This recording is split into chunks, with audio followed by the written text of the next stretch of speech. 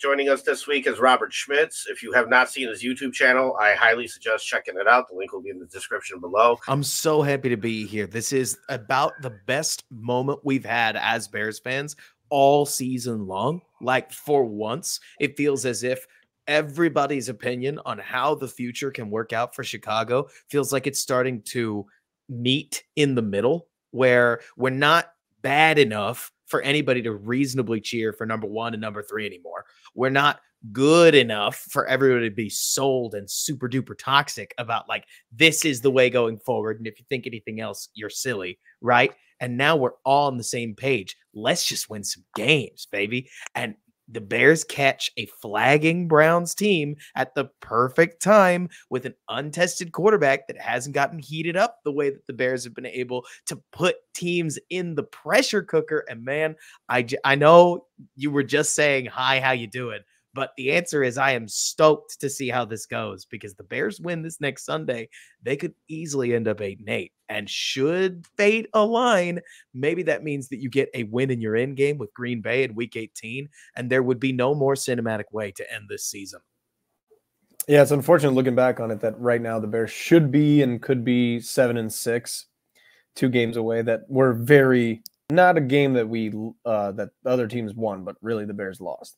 It's a shame, because right now you are kind of in control, and if you're anywhere near 7-6 and on the way to like 9 to 10 wins, I think this is an absurdly successful season comparatively to what me and Paulie were really expecting. Even the last few weeks, I've just been rooting for wins. I have no interest in draft picks anymore, and I'm just rooting for wins. That was my thing at the beginning of the year. I said, you know, I don't care so much about how sloppy this year is going to be. I want wins. This is what's important to me this year. I was willing to take a step back last year and sacrifice the wins for the draft pick. And everybody saw what that panned out to, another potential first overall pick. So it was definitely worth doing last year. However, 2 years in a row, I don't feel comfortable sitting there rooting for my team to lose. The crazy part is that when we look back at our predictions, me and David both had them around 7 wins. Mm-hmm. And then in that 7 wins, though, we had them winning 2 games in the first 4 weeks. So for this team to go 0-4 and still be in a position where they can not only get 7 wins, but more after starting 0-4 is actually a very, very positive end result here. What I've found frustrating about this season, and Dave, you kind of hinted at it, you gave me a springboard I wanted to just dive into, is that I would argue this team has been near best case scenario in terms of talent development. Darnell Wright is a year ahead of schedule. Braxton Jones seems like the real deal, a player who I'm not allowed to legally name, because if at the moment I do, I'll jinx him, has been healthy all year, save his early IR stint. And he's been the best lineman on the Bears, which has been awesome. And that's just the offensive line. Like, that's before we talk about a defensive line where Andrew Billings is playing like Dexter Lawrence light. That's before we talk about Montez Sweat and the addition that he's meant. That's before we talk about Kyler Gordon's resurgence. Jalen Johnson stepped forward into a corner 1. I mean, truly, a Bears fan with an Xbox couldn't build a team with this much talent on it. And yet they're 5-8. You are allowed to be very disappointed. I would argue that the way that this Bears schedule is worked out, you could tell me that this Bears team should be 8-5, and I would agree with you, because that Buccaneers game was right there for the taking. And if you don't want to give them the Buccaneers game, how about the Saints game, where they had 4 opportunities to tie the game and instead went 0-4 in critical situations? Everybody wants to focus on just Denver and just the Lions game. There were so many more opportunities that the Bears didn't capitalize on, and now they're just playing too well to lose. Like, at this stage, the defense is basically playing so well that to lose would just be a dang shame, right? It's a funny scenario to be looking at, because I still think this team's record is seriously underperforming. I don't know where else to assign the blame on that than the head coaching, but the roster couldn't be in better shape. You know what I mean? Me and Paulie are kind of football fans produced by the 2000s, like Tom Brady, right? Peyton Manning, Drew Brees, Phillip Rivers, right?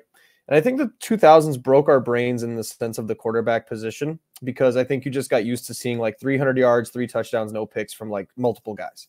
Right. And I think that era was kind of just like defined by the fact that there was a few guys that were exceptional and they could kind of take advantage of guys who were just out there playing football. Right now, I feel like the quarterback position has caught up to the rest of the league where you kind of have to treat it like any other position. If a guy shines in his rookie year, great. If he's not by year 2, then there's something to worry about, like a receiver or running back or any other position. And then by year 3, if the guy's just not there, the guy's just not there. In an interview with Tom Brady, he spoke about how when he entered the league, the rules were so much more against them. And over time, the officiating has gone towards the quarterback position to make it easier. And he said he feels that younger quarterbacks don't have to play as well in order to be good nowadays, whereas he had to. And he lived through that transition. So I think the talent gap between all quarterbacks is a lot smaller than it used to be. That's why we're seeing guys like Brock Purdy able to come into the league and succeed. It's a team game. I mean, it seems as if, like you're talking about, during around 2008 to 2017, it was as if people wanted to act as if the offense is one player while the defense is 11. Right. But it's always been an 11-on-11 game. And especially as defenses starting around, I would argue, about Patrick Mahomes' tenure. Yeah, I do think it's him. The defenses started shifting away from copying the Legion of Boom and what they were able to do through cover 3 and shift into more cover 2, cover 4 looks. And that's incentivized dinking and dunking. So what do you need if you're going to dink and dunk? You need playmakers. You need guys that are going to be able to punish you in the open field. It's part of why DJ Moore is so well fit for the current edition of the league. Is he Jamar Chase, like in terms of copy paste? No, he's basically a running back with a wide receiver skill set, and he's been dominant because when he breaks a tackle, there's nobody there to take him away. And it's awesome to see that the Bears are adding playmakers like that because it helps nearly any quarterback that they field play really well. Now, it's funny that you mentioned the top quarterback versus everybody else argument, if only because we have still seen the Super Bowl winner either be the current existing best quarterback in the league. At a time, it was Brady. Now it's Patrick Mahomes, or it is a total grab bag of nearly anything else. Right? We've got Nick Foles. He won a Super Bowl. We've got Matt Stafford, top 10 quarterback, but right there on the line of top 10 quarterback. Right? Joe Flacco. And Joe Flacco. But exactly. Exactly.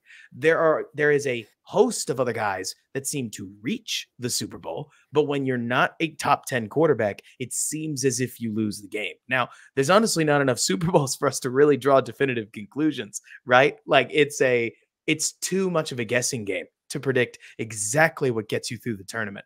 But I agree with you in practice that you need a good team. You can't be fielding Marquez Valdez-Scantling and Sky Moore and Rashee Rice and calling it a day. That just doesn't work. And there's an argument to be made that it never quite did, that guys like Julian Edelman, Wes Welker shined brighter than we gave them credit for at the time. But we can also leave that aside and say the way that defenses at that moment were defending the run game like hell on earth meant that you had open passing seams that a lot of these quarterbacks just don't get right now in 2023. It's a complex nut to crack, but to your point, the run game and your ability to work underneath matters a lot more than it used to. It's why before he broke, Mac Jones was looking as successful as he was. Now Brock Purdy and plenty of others that are more that distributed point guard player are starting to shine, whereas big threats in different forms and fashions are finding it harder to win on a down-to-down basis. Your theory of team building, right, is do you stick with Justin Fields and, go and add, if you trade the first overall pick, you're probably getting 3 first-round picks out of it. So you're probably drafting 3 first-round talents that next draft, and then versus now you have Caleb Williams plus maybe one, pass rusher or a toy for him. But I think that was just my roundabout way of like, will that exceptional rookie potentially take you further than a better team and then a plug and play quarterback? I think just based on how we're asking this question, you can kind of feel the way we feel about it, Totally. Which is we've just been preaching the Brock Purdy, Jalen Hurts, Josh Allen model, and even arguably Patrick Mahomes, because those were like 10, 9, 11 win teams before they even plugged those guys in. Think about this. Tom Brady, in the middle of his career, when he went out, what did that team go? 11-5 with Matt Castle. So if that doesn't say something, like even throughout his career, surrounded by a good team. And that is the overall plan to success. I mean, that's the one team that sat there and won Super Bowl after Super Bowl after Super Bowl over and over. So if there's one thing about the Justin Fields quandary that I think is really complicated, it's that Fields is a very, very niche quarterback. Like you're saying, right now, the total package is without a doubt a top 10 starting quarterback. You're looking at a super athlete that can hit huge shots downfield, especially when players like DJ Moore get open for them. So what's not to like? Well, we just described that the league is trending towards dink and dunk, like make a play here and there, facilitate your offense quarterbacking. And that doesn't feel as if it's Justin Fields' strong suit at this point, which doesn't mean Fields can't work. It just means look at a game like Sunday, and there's the whole package all rolled into one. Fields took, what do you think, guys? 5 absolutely ferocious hits. That's not to amalgamate all of the hits total, right? But That's Robert, just talking about the nasty ones. You study the tape, right? I mean, tell me if I'm wrong. I just feel there's consistently missed layups when we're talking about dump offs. We saw a couple passes last game that were just high for no reason. It was short passes. Totally. But I also, to kind of what Dave is saying, want to make it clear that Fields isn't the only one that misses some of these. Jared Goff played a really poor game against the Bears, and the Bears were exposing, in my opinion, his poor eyes. I mean, Jared Goff has always had trouble with when the defense changes, especially while Jared Goff is feeding play action in some capacity. And the Bears basically challenged him to make more than a half field read within 3 seconds. And Jared really struggled to do it. So I don't want to make it sound as if what we're putting on Justin Fields is you have to be the perfect quarterback or else you're out. It's not that simple, right? But when you do pass on a top prospect, the question becomes, is that guy going to facilitate a better passing attack? Is that what you want to do going forward? And honestly, I'm not trying to push anybody towards one thing or another. Not right now, because Fields at this moment is playing really well. I mean, he's certainly upping his trade value in a worst case scenario, or he's giving you something that you can build on. And my question that I would be asking if I was Ryan Poles is, do we think we can sustain this long term? Or are we heading towards a point where Fields' body is going to give out and we're going to end up left with a team that is ready to win, playing a backup trying to do it? Now, that backup might succeed. There was a point where Jalen Hurts backed up Carson Wentz. There was a point where Brock Purdy backed up Jimmy Garoppolo. Like you guys are talking about, having somebody waiting in the wings is not impossible when you get 3 first-round picks in the 2024, 2025, and 2026 drafts. There's just a lot of ways to do this. And the good news is that I believe that both paths basically convene at the same point where we want a team that's ready to roll around the quarterback. The good news is the Bears team right now is playing pretty good ball. Like, if you put a rookie quarterback in with this team, plus the Malik Neighbors pick that you're talking about, Dave, or whatever other prospect you wanted to fit in there, add a center in the free agency, make the moves that everybody on Twitter keeps talking about, right? You're going to end up with a team that might not have the history that the Kansas City Chiefs did when they replaced Alex Smith with Patrick Mahomes, but you should have a team that matches that talent level. And if you want proof, just take a look at the Patriots. Just take a look at the Giants. Those are much more normal situations for a high-touted rookie to fall into.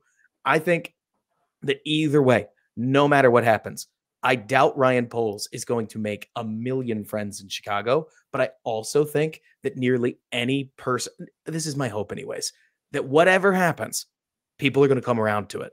Because whether it's the people that wanted to stick with wanted to stick with Fields that don't get their way, or the people that wanted a new quarterback that don't get their way, I tend to think the Bears are going to have a team that's capable of winning quite a few games regardless come 2024 and 2025 and 2026. The foundation looks really well set right now, which I'm shocked I'm able to say. This is Chicago. They don't do that.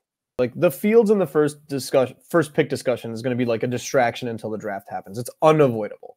Okay, it's going to be a distraction. I don't want to speak on the potential new QB, because even if you have the first pick and you take Drake May and then you missed out on Caleb Williams, like this draft previous showed us that, like, and me and Paulie have never said anything other than one of my favorite phrases of his is just get more darts for the dartboard. Receivers this year. Look at the wide receivers taken this year. The guy's producing the most, or what? The guy's taking the latest. It's frustrating, honestly, I think, because everything feels as easy as get more darts for the dartboard and then bada boom, you're good to go. But it becomes funny when you take a look at all these first-round contracts. First-round contracts are like a mid-tier free agent. Like, they're not that cheap in the wide world of things. If the player's really good, absolutely they are. The number 1 overall pick isn't even cheap. Like, it's cheap for a quarterback, but you're going to be paying, let's say it's Caleb Williams, $10 million a year over the next 4 years, like each year. It's cheaper than paying, say, Justin Fields $50 million a year, but quarterback's expensive, right? Let alone if you pick another position, Marvin Harrison making $7 million a year, it's going to feel cheap to some people if he gets the usage. And it feels so funny to me looking around the league because I'm amazed at how good the Bears look right now. I mean, call me crazy if you want to. You're more than welcome to, because this feels like every time the Bears win, we get a little too high on the team. But it surprises me, guys, looking around the league, where if you want to be frustrated with the Bears' level of talent, you're more than welcome to. The rest of the league is not that good. You know what I mean? We did a poll. We literally went through every single team and we did a ranking of situations. And it's completely subjective, but we're just like, whose situation would you rather have overall as a package? You can replace head coaches. Head coaches get replaced by good teams.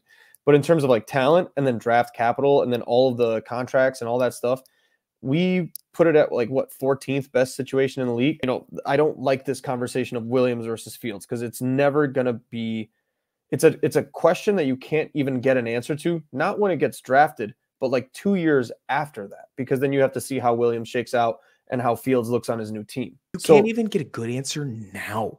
Like, that's exactly. It's simple as let's use some pretend scenarios, right? Mm-hmm. Okay, so you're Ryan Poles and you go out and you get an unsanctioned dinner with Caleb Williams because you have the first overall pick. And yeah, people cheat. Get over it, right? And as you're sitting at dinner, you've got, say, Atlanta, right? Burning a hole in your pocket. Their GM has been calling and calling and calling, saying, I don't care what you're asking for. You want Drake London, 3 firsts, a second-round pick? Done. Like, take it. And as you're sitting there with Caleb Williams, kind of gives you the vibe that he just doesn't really care that much. Suddenly, your decision's made. It's that easy, right? On the other side of things, maybe you're sitting at the same dinner with Caleb Williams. The guy is wowing you, saying everything you could possibly want. And you got a separate GM. I don't know. Let's say it's the Raiders make a little bit of sense for this. And they want to give you a first and a third for Justin Fields. Is the decision made at that point if you're getting insane value for the quarterback you already have? We don't know. We don't know any of this. We don't know what these guys' characters are like. We don't know what the trade packages that are going to get offered are going to be. But I have a feeling that the market value of whatever Fields is going to end up gathering from other teams is going to play a lot of a role in this. Because the moment that, to your point, you get 3 first-round picks in this draft alone, maybe the calculus changes. But it's just not that simple. And everybody keeps trying to simplify it. Like, it sounds like the worst decision is to like keep Fields and keep the first pick. So if you're keeping Fields and taking Marvin Harrison, that sounds probably like the worst value added. That's probably the worst one. You got to trade down from number 1 at that point. Right. So like, do you think that this conversation at this point has a negative effect on the locker room or Fields' mentality or Fields' desire to stay here? Do you think there is any, because I feel like the only backdoor shenanigan we could hear about is that the entire time Ryan Poles just texts Justin Fields or sees him after, you know, on a Monday or Tuesday and goes like, dude, you got to ignore all this because I swear to God, we're not getting rid of you. A lot of people are acting like this has to happen right now. Like, we still have another year with Fields and then potentially a 5th-year option. And so it doesn't have to happen right now. The reason why we feel that way is the pressure from having another first overall pick in back-to-back years. I see a lot of people that make it look like either option is super duper dire, right? The Bears are in the middle of a rebuild and half their players are ahead of schedule. Like, call me crazy, but if they didn't have many resources, I would still feel pretty good. Not amazing, but pretty good about the future of the team. And now their roster is playing out as if they spent all their cap and even front or backloaded a bunch of their deals. And instead, they've got nearly $100 million in cap space once you cut Cody Whitehair and unfortunately part with Eddie Jackson, right? And once you do that, you've got quite a tidy sum to spend in free agency. The quarterback thing is so funny because I keep hearing it called really risky, and I don't want to take away from you. You got this pick for freezies, more or less. I know you traded for it, but you don't have to trade up. You didn't even have to lose to get to this point.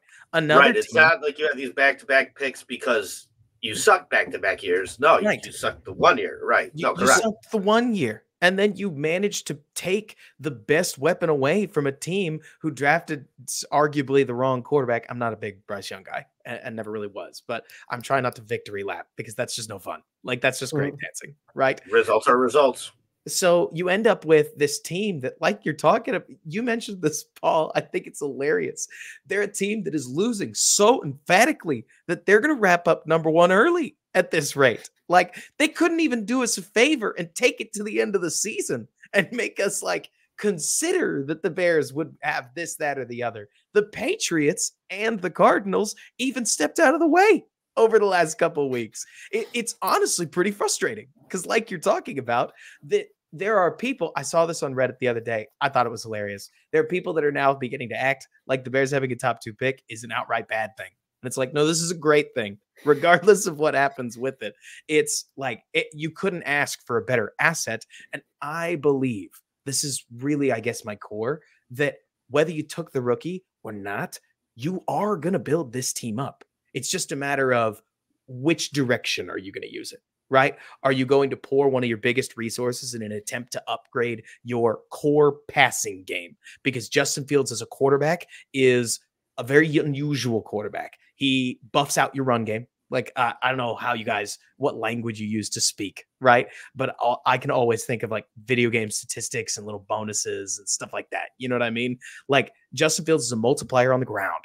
He is outstanding in that department. You play man against him, you're going to get a lot of the same results that you got in this last Lions game, where early on, I don't know that Justin Fields was seeing what was going on downfield outstandingly well. It didn't matter. If Aiden Hutchinson tries to arm tackle him in the pocket, Justin Fields is going to get out of that. He's going to sprint upfield, and in the blink of an eye, he has 20 yards. Nobody else can do that in the league. Like, yeah, David mentioned in week 1 how the Packers are a very man coverage team, and they played like 95% zone against Fields. Exactly. That is the game plan.